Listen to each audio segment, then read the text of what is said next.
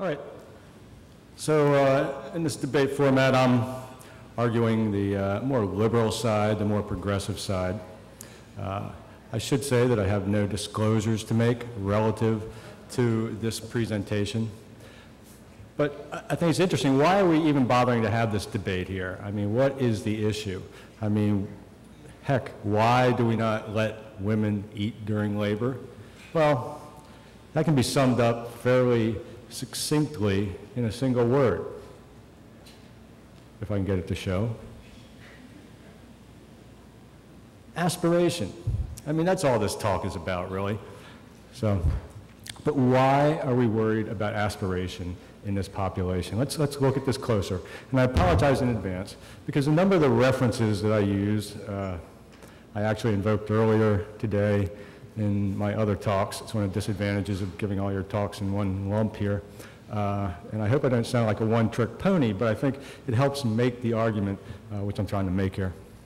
So, really, the whole issue goes back to this single paper by Curtis Mendelsohn, which was published in 1946, Aspiration of Stomach Contents into the Lungs During Obstetric Anesthesia. He reviewed 44,000 pregnancies retrospectively at the New York Lying-In Hospital, which occurred over a 15-year period.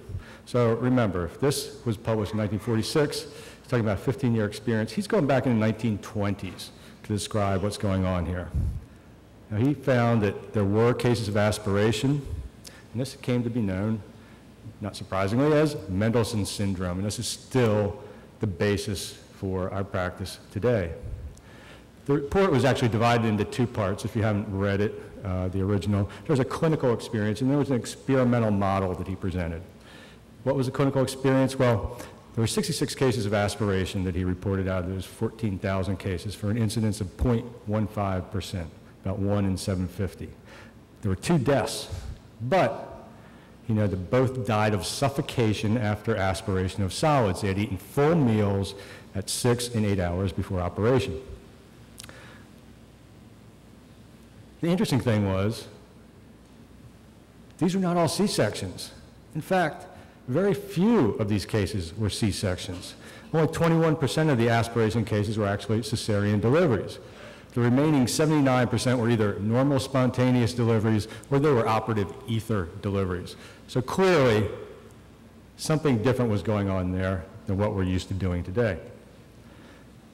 What was that clinical experience? Well, they used general anesthesia for all of these cases, even normal vaginal deliveries, which was a mixture of gas, presumably nitrous, the report was not specific, oxygen, and ether. Mask induction and maintenance of the anesthetic with opaque black rubber masks, which were strapped onto the patients. It was not clear from the report who administered the anesthesia, but you know, if you were there for my earlier talk, you noted that a lot of times these were not anesthesiologists. And in fact, the specialty of anesthesiology had not even been born at that point. So what became of the other 64 non-fatal cases that Mendelsohn reported? Well, almost all the remainder were liquid aspiration. How did they do? Quoting from the report, the actual aspiration often escaped recognition. Recovery was usually complete with an afebrile and uncomplicated course. Okay, so no harm, no foul.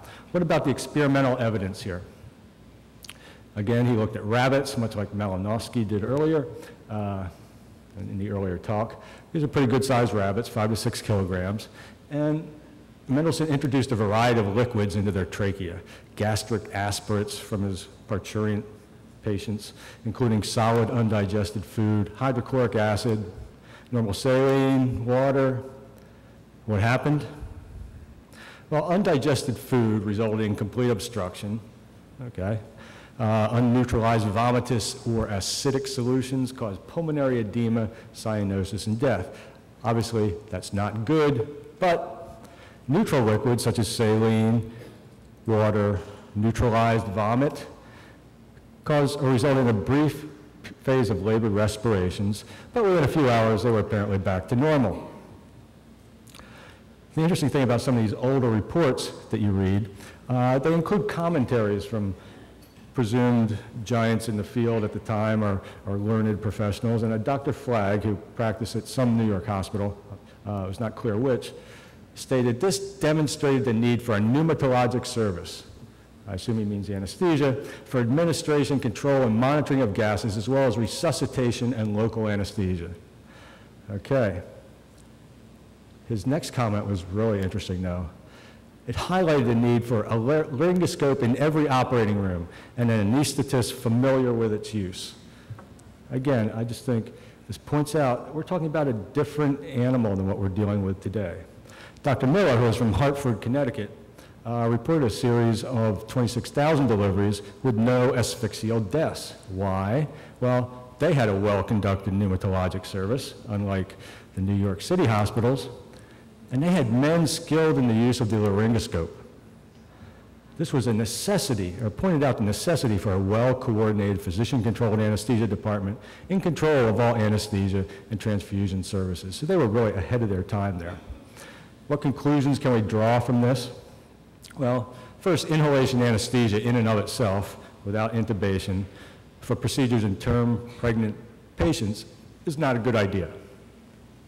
Second, opaque face masks with head straps for inhalation anesthesia are also not a good idea. Third, well, putting stuff into someone's lungs is not good. Duh. But what relevance does all this have for our current practice of obstetric anesthesia?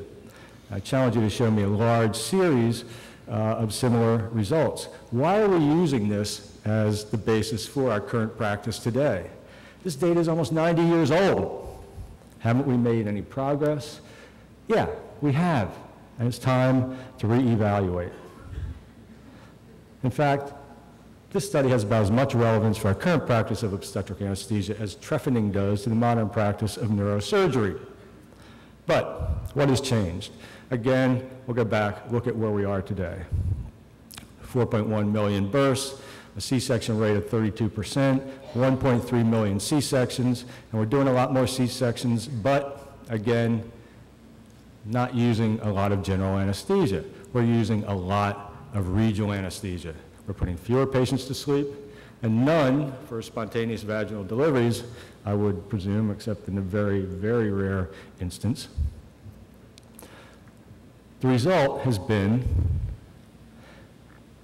that the rate of general anesthesia for C-section has dropped dramatically, as I mentioned earlier. And this means only a small proportion of those 1.3 million C-sections are done under general anesthesia, 52,000 thereabouts in 2009. This contrasts with what we saw from Gibbs' original report, even back in the early 1980s or late 1970s, where general anesthesia was used in 41% of C-sections.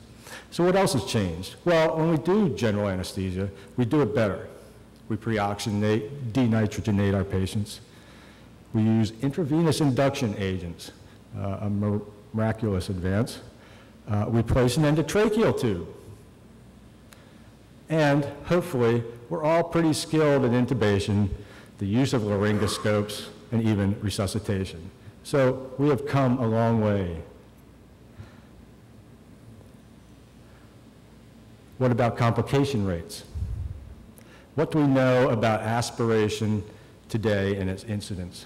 Well, there have been a few studies. Again, we'll go back to the closed claim literature. I mentioned this study by Davies earlier.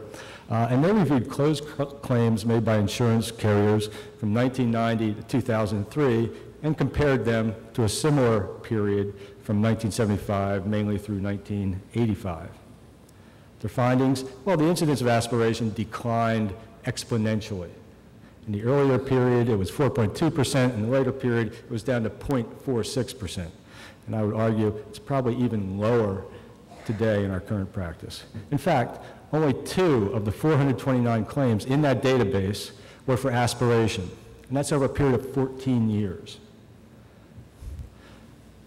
Other evidence about what the incidence and severity of aspiration are, there's a study from McDonnell and colleagues, this is from Australia, reviewed over 1,000 general anesthetic C-sections, which are done at 13 different institutions. Trainees performed over 70% of the intubations, so again, not the most experienced person in the room. And they had 5 cases of aspiration here. But if you read carefully beyond the abstract, what you find is that 4 were possible, and only 1 was actually confirmed. So even if we take those 5 cases and consider that to be the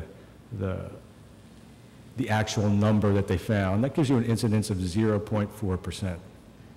So if you apply that to the 52,000 general anesthetic C-sections in the US, that would mean a total of 260 possible cases of aspiration per year in this country.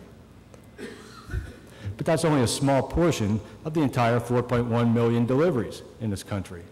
And we're asking all those patients not to eat because we're worried about those 260 cases. The overall incidence of possible and non-fatal aspiration in the U.S. would be around 1 in 15,000 deliveries. So we're denying all these pregnant women the opportunity to eat anything during labor based on a 0.006% incidence of a complication. So, what is our real complication rate? Well, I've probably been too generous in this analysis. I'm probably quoting figures on the high side because there have been very few large, serious prospective studies of this problem or any complication rate in anesthesia. And again, I'll invoke Dr. D'Angelo's SOAP score project here. Again, over 300,000 deliveries, 5,000 anesthetics for C-section, a 31% C-section rate, or 5,000 general anesthetics for C-section. Found a number of complications. We looked at some of these earlier: epidural abscess, hematomas, neurologic injuries, failed intubations, post-oral puncture headaches. What was the incidence of aspiration in this series? Oh, it was 0, 300,000 deliveries. So the incidence of aspiration is 0 out of 5,000 general anesthetics, but it's also 0 in 96,000 C-sections and over 250,000 total anesthetics. So the incidence is actually so low, we're not even sure what the real incidence of complication is. But I would point out, and this has been recognized by experts for quite a while, the problem is not oral intake during labor, it's substandard anesthesia. Back in 1955 in the American Journal of Obstetrics and Gynecology, Locke and Grice noted that although the recent ingestion of solid food probably was a factor in many of these deaths, faulty administration of the anesthetic appears to be the direct cause of all except 1. Commenting on the UK's confidential inquiries into maternal deaths, Dr. Morgan noted a factor which is repeatedly noted is the frequency with which inexperienced anesthesiologists are involved in these disasters. But we all know that gastric motility decreases during labor. All these patients are going to be full stomach. Or does it? Roberts, way back in 1976, measured gastric volumes in 146 consecutive women delivering under general anesthesia. All these were intubated and such, more like our modern practice. He found that from the beginning of labor through over 16 hours from the onset of labor, measured gastric volumes actually fell. Okay, that's an old study. More recently, Bataille, and I can't even pronounce that, but anyway, this was in a British journal in 2014, ultrasonographic evaluation of gastric content during labor under epidural anesthesia, a prospective cohort study. Serial measurements indicated that gastric motility is maintained during labor under epidural anesthesia. A direct quote from the manuscript. But we need to look at what's happening on the patient's end of things. What effect does fasting during labor have on our patients? Now, it's hard to find a lot of studies about this. There have been a few attempted, but they tend to be small and not really well performed. So I'm making a leap here, and I'm comparing these patients to the fasting in another patient population we deal with, those undergoing general surgical procedures. This is a review from Nygren in Best Practices, 2006, and he noted that even brief fasting results in marked reduction in insulin sensitivity. And the metabolic response to surgery and other trauma involves increased metabolic rate in a state of hypermetabolism. And okay, I'm equating surgery and other trauma to labor and delivery, which I think is a stretch only in degree that we're talking about here. And he noted that although insulin levels are increased, blood glucose levels increase also due to insulin resistance. Increased release of stress hormones, catecholamine, cortisol, glucagon, probably of importance. Increased levels of ADH, aldosterone. Besides the effect on the laboring woman, what effect does this have on the neonate? Well, avoiding preoperative fasting reduces postoperative insulin resistance by 50%. And oral supplements preoperatively actually may reduce infectious complications. I'm not going to press that one too hard, but are we really practicing evidence-based medicine here? A recent meta-analysis, a Cochrane database systemic review on restricting oral food and intake during labor noted 5 studies, including some 3,000 women, which randomized the patients to either complete restriction of oral intake or some form of oral intake during labor. What they're able to conclude from these 5 studies was that there's no justification for the restriction of food and fluids and food in labor for women at low risk of complications. Are there any reasons to allow women to eat during labor? What do they think? Well, 30% of women surveyed by Armstrong stated that they wished they would be able to eat during labor. So we're not talking about a huge percentage of the population here. You're talking about a subset. Segal in the Cochrane database noted that some women find this oral restriction unpleasant and sometimes even harrowing. I'm not sure how it would be harrowing, but that's what the conclusion they came to. So sometimes you just have to take a small step back and look at the evidence and reevaluate what we're doing and why we're doing it. What else has changed in recent years? Well, heck, look at vasopressors. Ephedrine, that was king for decades, and now it's pretty much verboten. We use phenylephrine. Preeclampsia, for decades, we would not do spinal anesthetics and preeclamptics. No, heck, we do them all the time. Antibiotics, don't give those before delivery. You'll interfere with the neonatal sepsis workup. Oh, yeah. Put that one to rest. We use combined spinal epidural anesthesia for labor. Positioning, most recently in the Journal of Anesthesiology just a month or 2 ago, an article showing that even a 45-degree pelvic tilt did not guarantee you did not have caval compression. And certainly at 15 degrees, every patient, and they were tiny patients, frankly, had caval compression, even with that verified tilt. So at this point, I would just quote Frank James, who was, a longtime SOAP member, might have been one of the founding members, a great anesthesiologist besides being a great obstetric anesthesiologist, who wrote in 2012 that the saga of the transition from ephedrine to phenylephrine as the vasopressor of choice in regional anesthesia for C-section exemplifies the need, my emphasis here, to continue to question accepted therapeutic beliefs through additional animal studies and human investigation. Advances in monitoring and more sophisticated methods make studies possible. Now, in just a moment, you're going to hear a presentation from my friend and colleague, Dr. Segal, and it's going to be a great presentation because they always are. And it will be very easy for you to take his side in this argument. But I would ask you, before you do, step back, look at what the evidence really is. Because the worst evidence is because that's the way we've always done it. So, eating during labor? Sure, why not? Thank you.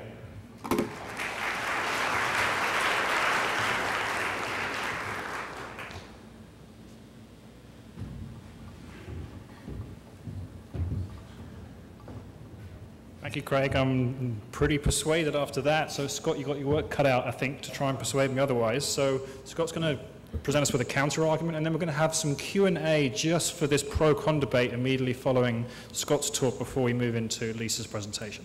Scott.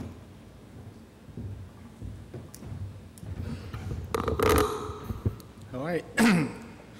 Hello again. I find myself in a very uncomfortable position because Craig characterized his position as the more progressive and liberal policy. For any of you who know me, it's not my natural inclination to be on the conservative side of pretty much anything, and even more disconcerting to me to be on the anti-eating side of anything. I'm, as a cook and a lover of fine dining, and no less in a city with such an august Epicurean tradition as San Francisco, to be arguing against food, it's hard for me. It is, however, the only time you'll hear me making such an argument when we're talking about women in labor. So, let's go. Do you want to let them eat, or should we stick to clears? I'm on the checkmark side of this debate, and I'm going to try to tell you why. Now, I'm going to tell you what I will and won't argue. The first and most important thing is this is not the 1950s or even the 1980s when I was growing up in anesthesia. I am not going to argue that pregnant women per se are at increased risk of aspiration. I will not make that. I will make the other two arguments, that women in labor are at increased risk of aspiration, especially if we let them eat, and the supposed benefits of solid food are bogus, both from a point of view of obstetrical and neonatal outcomes, they're really not different, and maternal subjective benefits, I'm going to argue, are minimal. And I think in a delicious twist of irony, I'm going to quote, and this is for you, Alex, I'm going to quote the great rock singer Meatloaf, get it? 2 out of 3 ain't bad. 2 out of 3 ain't bad. Okay, I'm going to actually make 5 specific points. First, women in labor, in italics, are at risk for aspiration. Second, solid food makes it worse. Aspiration is still something to worry about. As rare as we have successfully made it, we should not retreat to a time when it wasn't so rare. I'm going to show you that obstetric and neonatal outcomes are not improved by eating, and that the subjective benefits are minimal. And you may actually see some of the same studies. Not surprisingly, Dr. Palmer and I see them a little differently. All right, labor delays gastric emptying. Yeah, it really does. Pregnancy does not. I do not treat second trimester patients or even near-term patients as full stomachs if they are properly fasted and not in labor, but I do think labor does. There's a number of ways you can measure gastric emptying. We're going to look at some examples of the first 3, epigastric impedance measurements, acetaminophen absorption, and ultrasound.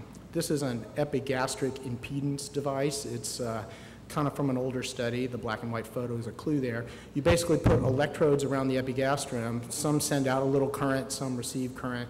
And if you eat or drink a non-ionic fluid, the change in impedance of sending that current across the epigastrium can be measured, and it correlates very well with gastric volumes. One of the biggest proponents of eating in labor from the anesthesia community, Geraldine O'Sullivan, who tragically died about a year ago, did some of the early work using this device. They measured gastric emptying in non-pregnant women, in women in the 3rd trimester of pregnancy but not in labor, and in the immediate postpartum period, that is right after the labor period was concluded. And this is the epigastric emptying times.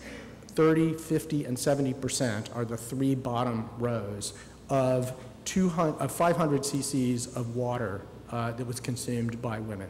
And the 3rd trimester and non-pregnant numbers are exactly the same, but the postpartum, immediately after the labor period, are all increased. It takes longer for gastric emptying when you're in labor, or in this case, just immediately after the labor period.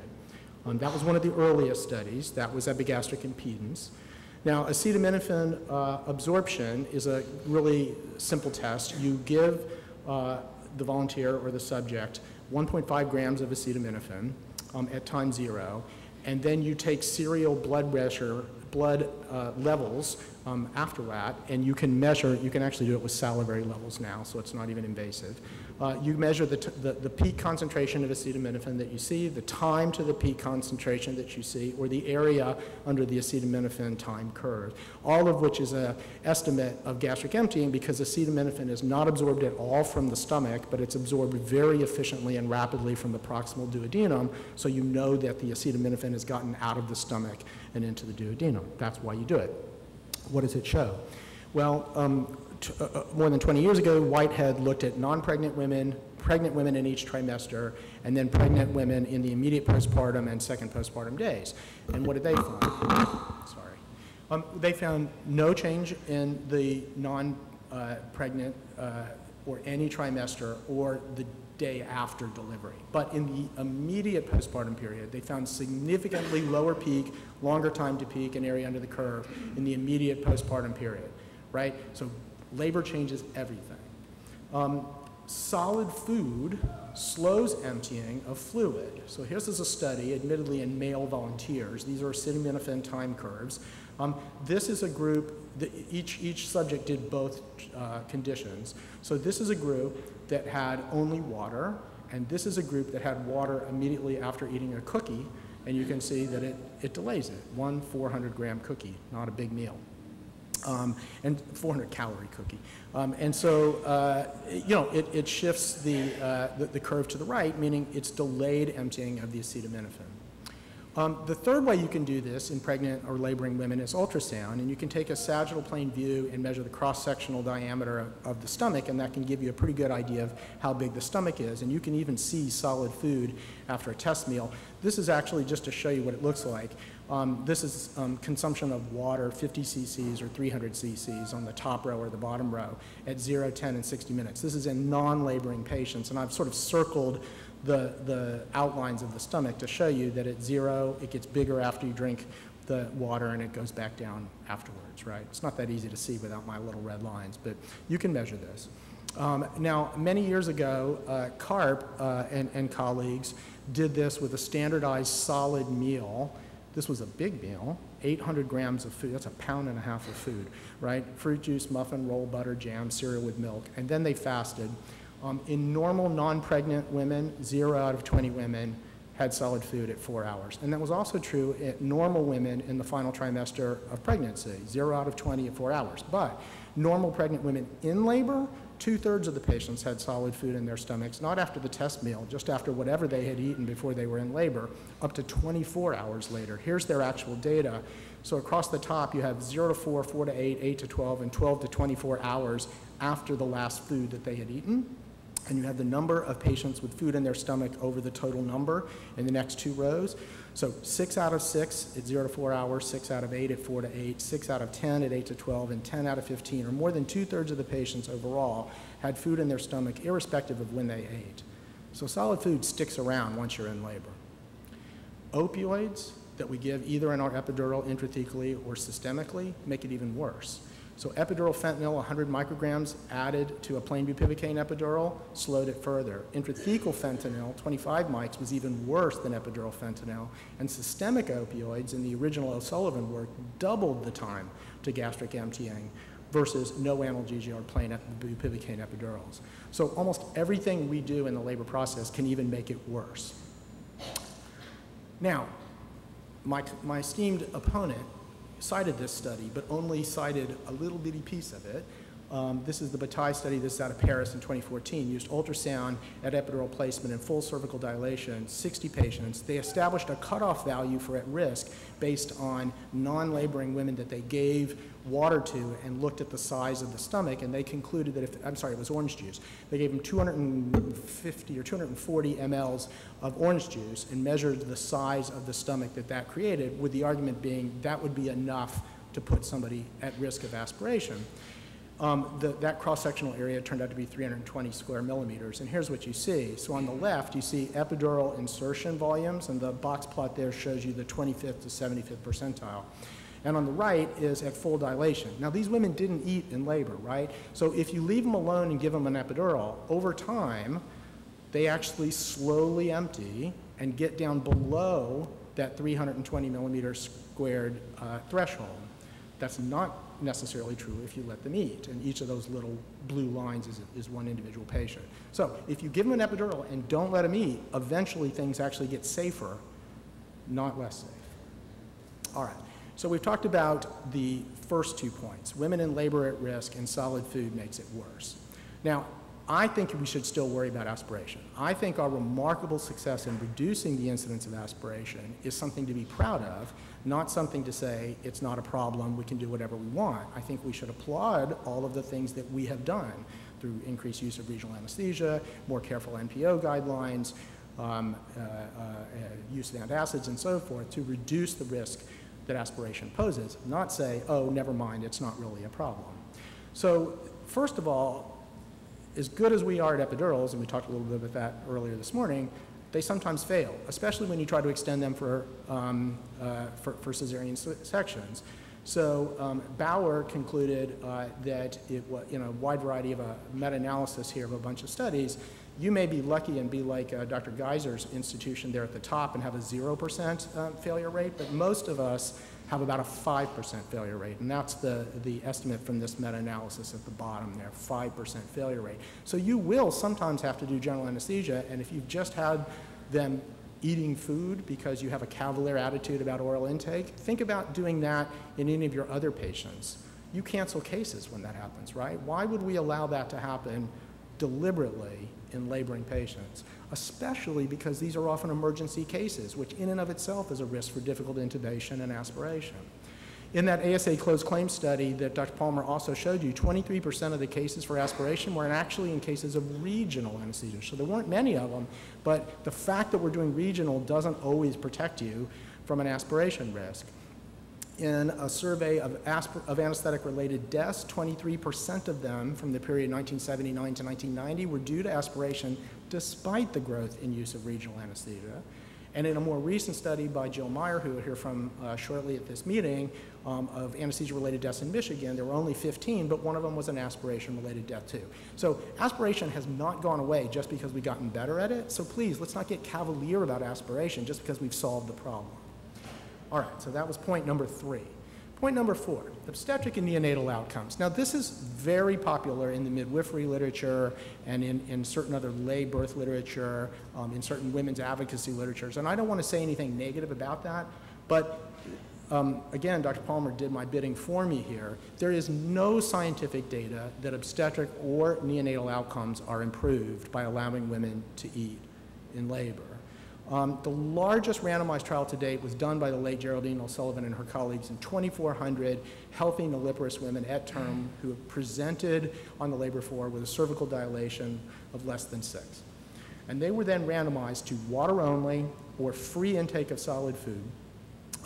If you look at this list, this is better than we're getting on the breaks. Fruit juice, soap, cereal, biscuits, fruits, chocolate, toast, vegetable stew, Danish pastry, sandwiches, burgers, chicken, and rice.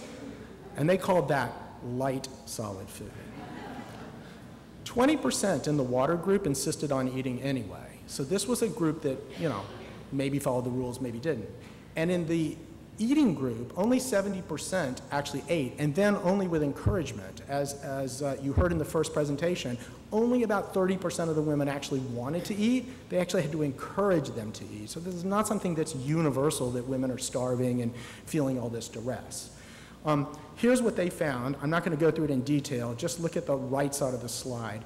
The relative risk of all of these obstetric outcomes, normal vaginal delivery, instrumental cesarean, all are 1.0.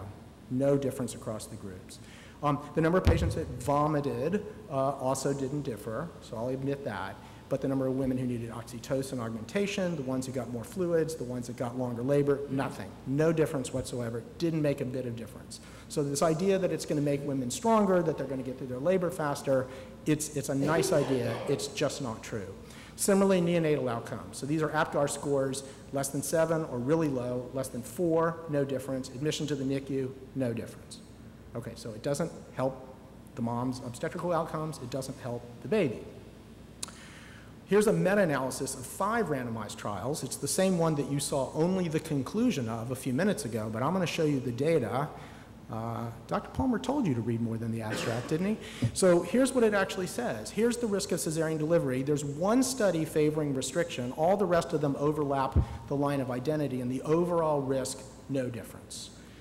Instrumental delivery is identical, no difference. Low 5-minute APGAR score, no difference. Other things with no difference, nausea and vomiting, maternal outcomes. The use of epidural analgesia or opioids, no difference. The need for augmentation of labor or length of the labor, no difference. In the only study that actually carefully looked at it in a full randomized trial, maternal keto acids, no difference. And admission to the NICU, no difference. So there's no real benefits of this in a material sense. What's the driver of doing this in the first place? Well, the last sort of ditch reason to argue for letting women eat is these sort of more subjective outcomes. And listen, we are all advocates for women health care, and we should pay serious attention to this kind of stuff. So I'm not trying to belittle any of this. But if you ask women, and this was in the O'Sullivan trial, and it was quoted in one of their abstracts, right? This is the one where they got 70% of the women to eat in this randomized trial. Only 30% actually wanted to eat. They had to push them. They had to push the rest of them to actually eat.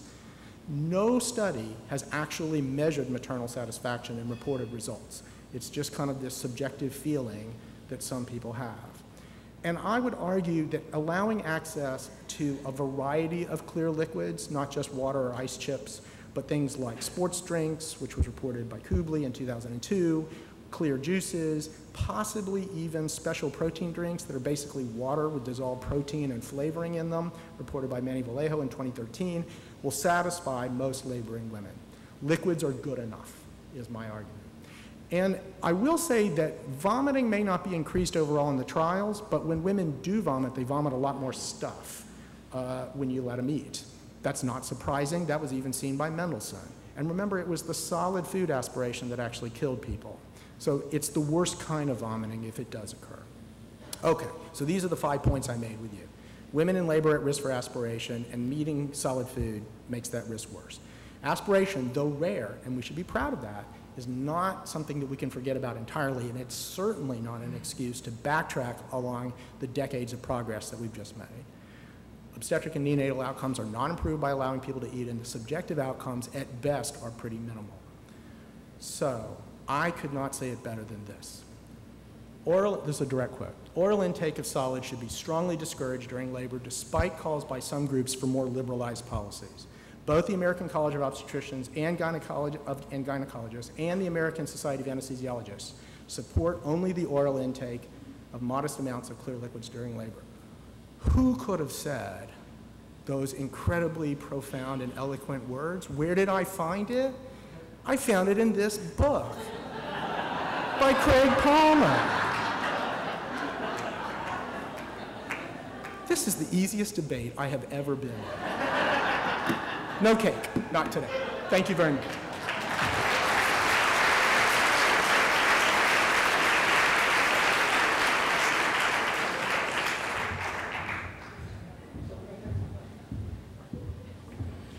Thank you very much, Scott. That really was a killer talk. So we're going to ask the presenters to come back to the stage, and we're going to have a very short period of question and answer session. So if anyone has any specific questions about eating in labor, please come up to the microphones that you can see in both of these aisles.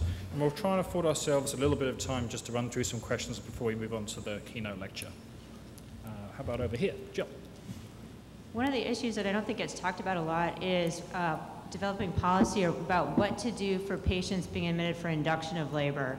And in some institutions, inductions may take several days waiting for the cervix to become ripe. And at what point do you institute whatever restrictions you might restrict? Well, you're right. This is, I would say, one of the diciest little things to deal with. I think in practice what happens is we use some definition of active labor. And once they're, quote, in active labor, then the more restrictive dietary policies come into play. Of course, one person's active labor is different than another's. Typically, it's been 4 centimeters of cervical dilation with regular painful contractions, or, quite frankly, once there's an epidural. Because we may not be involved with the decision. I think it's a difficult issue because it's not really clear when the risk begins to elevate, and nobody's done those careful studies about very early labor versus prodromal labor versus active labor. But typically, that's the definition that I've seen people use. Once you're in active labor, the more restrictive policies are enforced. How about you? To be honest, I'd have to go and look up exactly what the guidelines are for those patients. A lot of times when they're on the floor and we're trying to get them into an active labor pattern during the day, they'll be restricted for oral intake. When they say, oh, okay, that's enough for today, I'll come back tomorrow, then they'll let them eat dinner and they'll do it again in the morning. So you have this sort of episodic interruption of eating habits or whatever. But I thought that was interesting that Scott said, well, you're allowed to eat up until 4 centimeters. So you can eat during active labor, I guess. But the interesting thing about some of these debates is just because you debate one side of it doesn't mean you're married to that point of view. Clearly not. Clearly not. But I do think that being forced to take this side in the debate, opened my eyes to a lot of gray area in this entire practice. And I think that, like Dr. James said, you need to keep looking, you need to keep asking the questions, you need to keep perhaps changing your mind. And if solid food is not something we want our patients to be eating, certainly some, restriction, ice cream, yeah, cookies, sure, why not, whatever, that sort of thing. So I think there is room to hedge on this a bit. Okay, I think we're going to move to this lady on the left here. Yes. In the past over 2 decades that I've been practicing, I've seen a change in the obesity rate. Could you all please comment on that and how that impacts what you have to say? Well, I'm going to take Craig's side on this one, I think. Obesity does not affect gastric emptying. I think it's a myth that obese patients have impaired gastric function. They don't. And I used to sort of joke with my residents, that's how they get to be obese, right? I mean, they handle food just fine. So I don't think that there's good evidence that worsens the risk. On the other hand, it certainly worsens airway management risk and may increase the failure rate for regional anesthesia. And so even the ASA guidelines sort of say more restrictive policies may be indicated when, and I think ACOG even agrees with this, that more restrictive policies may be indicated when you think there's a greater risk from an anesthetic point of view. So I wouldn't put it from the point of view of their gastrointestinal function so much, but the rest of anesthetic management. I'll agree with Scott around about the issue of obese patients, but when you start invoking the ASA and ACOG guidelines, I'll even go further than Scott, noting that was printed in a textbook I had a hand in. I was the ASA's representative to the ACOG committee at that time, and I literally wrote those guidelines. So it's even worse than it sounds. But nobody will ever accuse the ASA and ACOG of being progressive, forward-thinking organizations. So you have to take that into account when you're judging those guidelines. But All right, so I think we have a question now over here. Hi, Erica Grant from University of Texas, Parkland. I had a comment about early versus active labor, like the young lady there is just making the distinction between those. I think you guys have answered that. But my question is about the protein drinks. How do you feel about that? Because we know with colorectal surgery, they're moving forward with the enhanced recovery after surgery, and that's becoming very popular. How do you feel about it in obstetrics? So I'm aware of one study of this in laboring women. It was done by Manny Vallejo when he was, I think, still at Pittsburgh, and they randomized them to water or this kind of enhanced protein shake stuff. So it's not a clear liquid in the sense that you can't see through it. But if you look at the ingredient list, it's almost all water, and it has dissolved fine granular protein in it. They did not measure gastric emptying or gastric volumes. They just looked at maternal satisfaction and some metabolic indices and said they were better. So I think it's too early to really say during labor. I fully support the idea of energy providing and protein providing drinks both in the pre-surgical and enhanced recovery periods. Fortunately, most women recover pretty well after cesarean delivery, and I'm not sure that the benefits are going to be as great there, but I love them for other purposes. I think it's a little early to make a judgment about labor. I would just say that this sort of highlights the dearth of data that really addresses this specific patient population and the issue that we're talking. We're both trying to extrapolate from different studies to the point we're trying to make.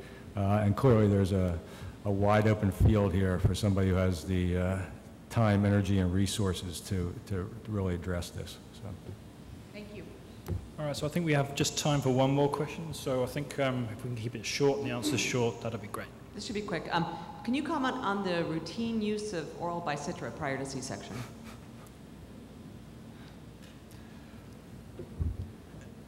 when I was reviewing literature for this,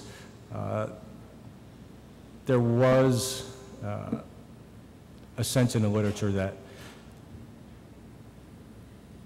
during labor, and you're talking about prior to C-section or specifically, or during labor? C-section. Okay, well, I think that sodium citrate can be effective at increasing pH in many, probably not all women, and it might be a useful, and is a useful adjunct for cesarean anesthesia. During labor, there's no evidence that administering antacids during labor provides any protective or beneficial, result for those women. So I'll stick my neck out and take the more liberal side. The idea of giving it before elective cesareans and non-laboring healthy patients is a holdover from the idea where we used to think that all pregnant women were at risk by Mendelsohn criteria. Mendelsohn criteria are, number one, bogus, and number two, pregnant women at term presenting for cesarean section are no more likely to be, quote, quote, at risk than fasted healthy outpatients who you do not require to have Bisidra. So my own feeling is if they don't want to drink it, I don't make a federal case out of it. Because it's sort of a tradition in most places, it usually gets given before I even get there. But if somebody's having trouble with it, I willingly omit it. So you could do those elective C-sections under general anesthesia with an LMA then, right? Absolutely. Thanks, Great. everybody. Thank you very much, guys. So on that note, I think we're going to call the panel to a close.